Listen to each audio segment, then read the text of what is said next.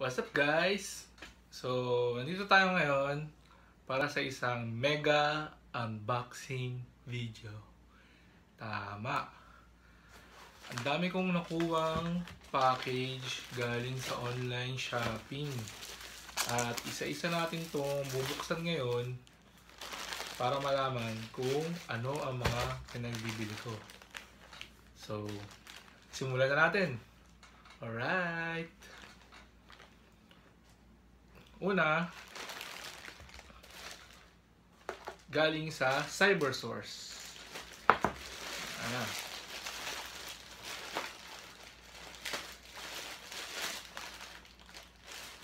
Ito tayo, blade.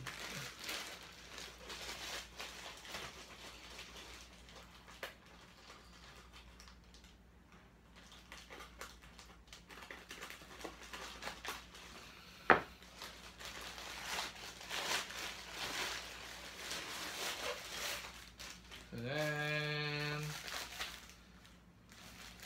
ang brand niya ay Meking.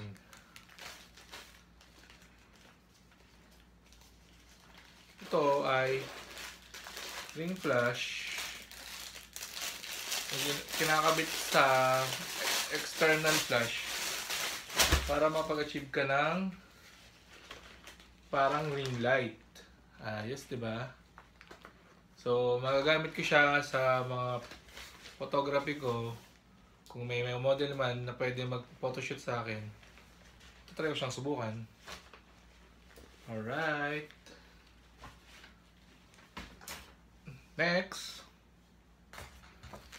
Ito, maliit. Lazada mismo ang nag-send. So, natin.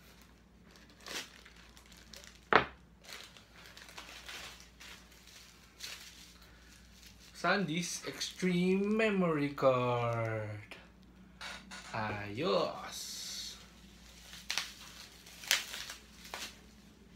So, nagkaroon ng sale ang SanDisk recently nung I think November 11 ata yun. 11/11 sale. So, dating price niya is 1,2 I think. Pero 500 na lang siya isa ngayon. So, dalawa binili ko. Yan. So, ikakabit ko siya sa aking Fujifilm X-T10. And dun sa future camera na bibilin ko. Secret pa kung ano yun. Alright. Next. Sa namang package. Galing sa Nick na store. So,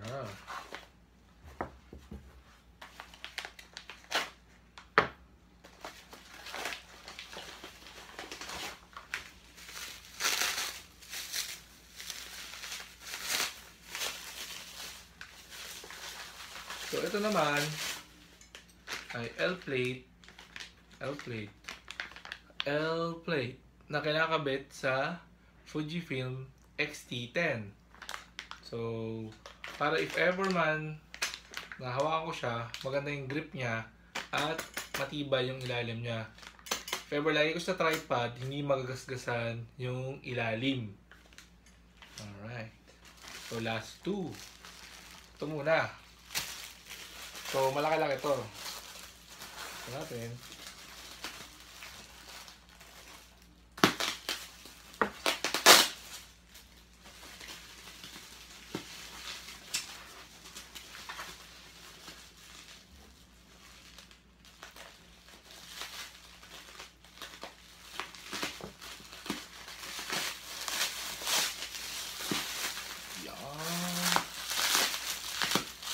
Kaya ito.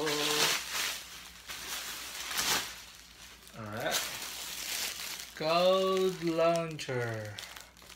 So, portable bag. Yung siya bubuksan, malaki siya masyado. And gagamit ko ito sa mga future trips ko. Okay. And last but not the least, ang package na galing kay Sir Zara. Si Sir Zara, nagbebenta siya ng mga car accessories na sa murang halaga. So, meron na siyang online store. Hanapin nyo na lang si Sir Zara Franco sa Facebook. Okay? Sa mga di nakakaalam, suki na ako kay Sir Zara. Pangatlong item ko na to. Okay?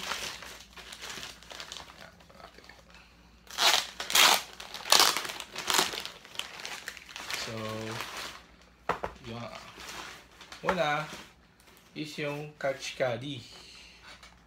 So, kinakabit to sa gilid ng sasakyan para meron kang storage. So, nakasale siya buy one take one dahil sa kanyang Christmas promo. Ayan o. Kakabit mo sa gilid para pa nilagyan ng cellphone, wallet, or kahit anong anik-anik. Ayan. So, buy one take one siya. So, punta lang kayo sa website niya para makita niyo yung presyo. And finally, another package, sealed.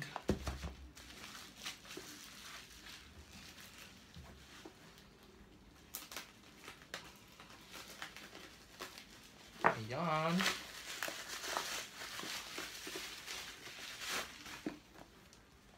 Yee.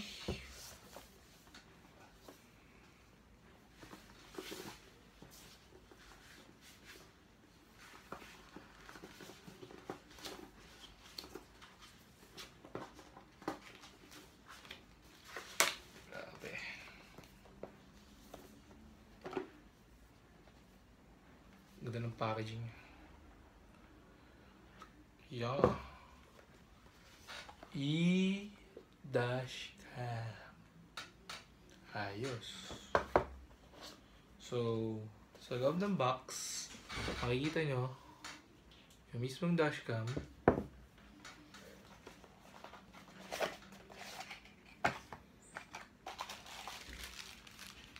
Cable.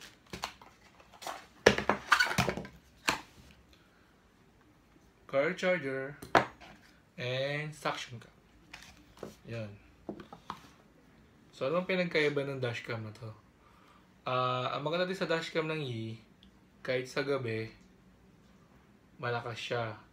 Kasi yung previous dashcam ko, pag nag-shoot sa gabi, hindi naman na makita yung plate number. Dahil, nababatuan siya ng ilaw nung headlight mo. Pero dito supposed to be sa Yi, mababasa mo yung plate number kahit sa gabi. So, tatry ko siya gamitin bukas. And tingnan natin kung gano'n nga siya kaganda. Okay? So, yun ngayon, ang lahat ng pinamili ko sa online store. So, nakaka-addict bumili sa online store. Pero kung wala ka ng pera, wala ka rin na magagawa. Gantihin ka na lang. So, yun. So, pinapako ko pa rin yung one-on-one video ng DJI Osmo Mobile tsaka nung selfie stick. Ito na yung selfie stick. Nakita ko na. And hanapin ko rin yung isa ko pang selfie stick na mas superior dito. And tatlo na sila. Hindi na one-on-one, kundi head-to-head ng tatlo. Okay? Abangan nyo na lang ha. Alright. Maraming salamat. Subscribe. Bye-bye.